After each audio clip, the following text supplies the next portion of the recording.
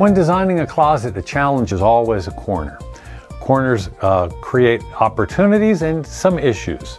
We like to have a connecting top so that surface gets used at the top, but also we want to be able to reach in and access all of the hanging items that are between the shelves. Many people will ask, well, what do you do with this 10 inches here? Well, the 10 inches are so I can easily reach in and get the back item and pull it out.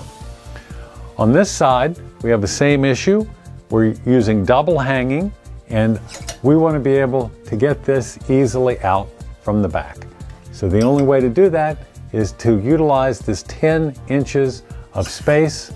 Now all of this is easy to get to and not pushing on the clothes.